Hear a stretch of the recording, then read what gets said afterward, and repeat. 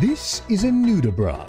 Often called sea slugs, nudibranchs are a mesmerizing group of marine gastropods. And no, that does not mean that they are pods filled with gas. The word gastropod comes from the Greek language and affectionately means stomach foot.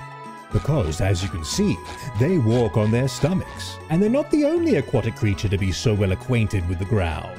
Starfish spend most of their time in a supine state, with their mouths touching the ground, as too do sea urchins, with their mouth being referred to as Aristotle's lantern.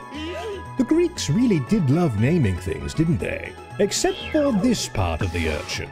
That honor was bestowed to the Romans, and no, it's not its eye, but rather its anus.